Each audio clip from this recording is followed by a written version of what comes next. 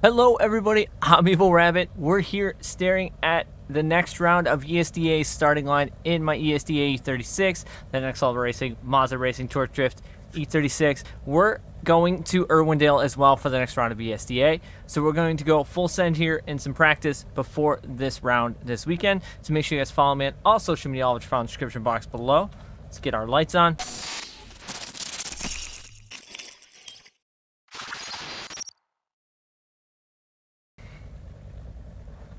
So there was a lot of requests about bringing the pedal cam back. So what better time than to bring it back for the final round of ESDA and upcoming videos and stuff like that. So we're here on Irwindale. This Irwindale has that inner second inner bank area, which is not like this year's FD was, but it was like last year's. So we're gonna go full send, see what we can do. We're on a bass tune. Not sure how the bass tune's gonna do.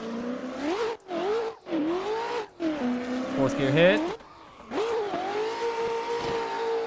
Kind of a little sloppy entry. So we are on the public ESDA server so that we can get the correct amount of heat and everything with temperatures and everything like that for the round. Bring it in on the center clip.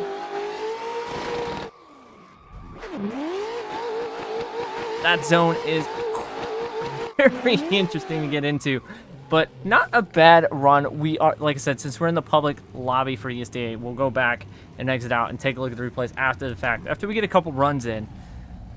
So I think I need to stay in fourth gear, though, for that final outer zone, because I was kind of bouncing around in third a little bit too much, so we have to do some clutch kick stabs and get it in there. So let's see if we can get better entry in here.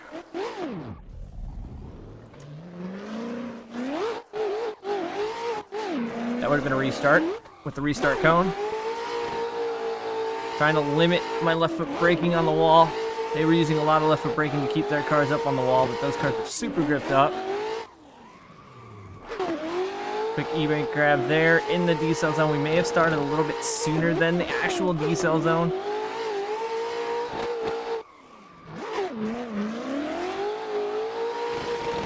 Alright, so we can stay in fourth. That was actually not that bad of a run. So that was 2 runs in succession with no heating up of tires or anything like that. So we're going to do 2 more runs.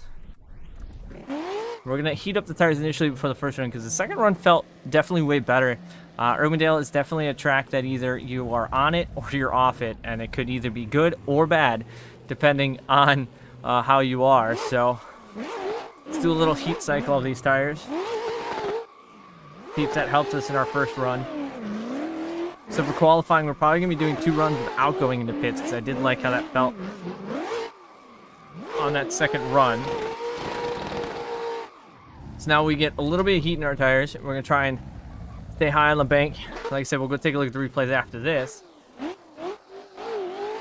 But the bass tune does feel pretty good.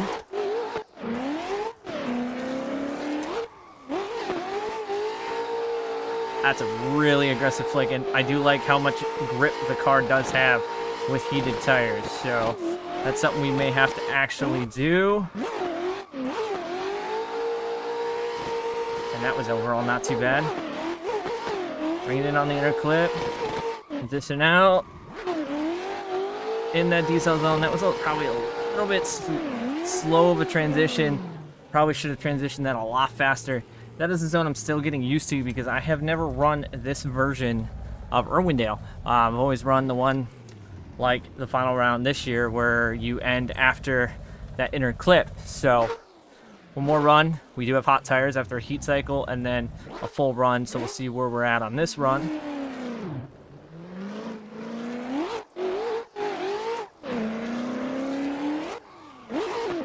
Oh, too much of a flick. That was way too much of a flick. We're going to probably reset that run. That was a little bit too much on the handbrake, a little bit too much on a quick stab of the brake. We're going to try and do this flick entry without doing too much grab of the handbrake to initiate.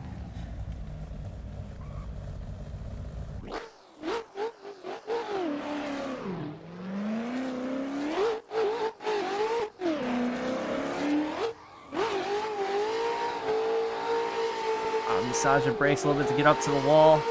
think we are pretty close to that outer wall. Oh, that's not going to be good. I don't think the second run on tires is going to be the greatest. We kind of are already out of tread. So we're going to do one more cold run. And then we'll go take a look at the replays from the outside and see exactly where we were on track. Oh, I'm bouncing my wheels through my fender. Seeing where we are on track in relation to the walls and stuff like that.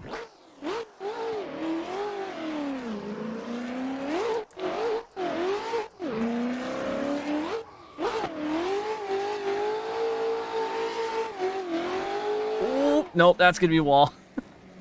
So I think we're going to go take a look at those replays. So we're going to switch to the replays.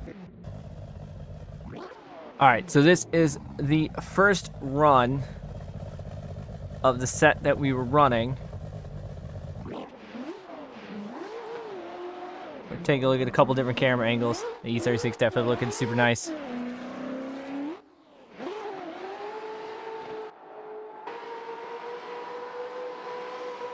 So we were kind of mid to high on that first outer bank in that first run. We did manage to get all the way into that zone though.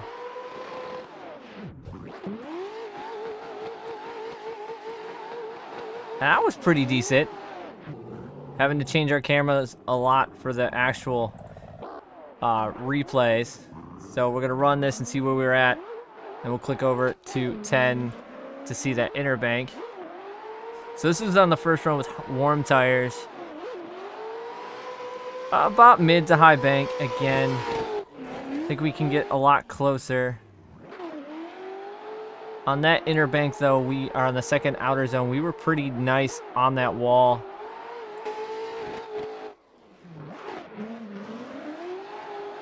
I feel like we're actually getting that final zone pretty well, so we need to work on working our way up in the first outer zone. Let's see what this camera's like.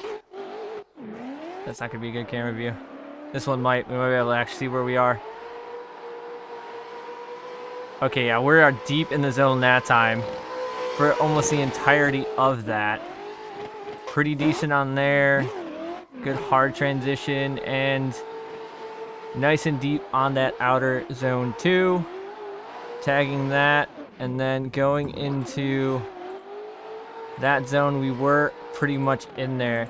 So that run was the better of all of them so far, and that was after heat cycling the tires a little bit. So we may be having to do some heat cycles in the tires in order to get a qualifying run, but we need to manage to see how the tire wear is really going with having to run back-to-back runs in actual tandem if we do make it into the 32. We'll see where we're at on this one. It's always good to digress these runs from an outside perspective. That one we threw way too hard. Then we went and reset it. And I think this one we also sent a little bit too much.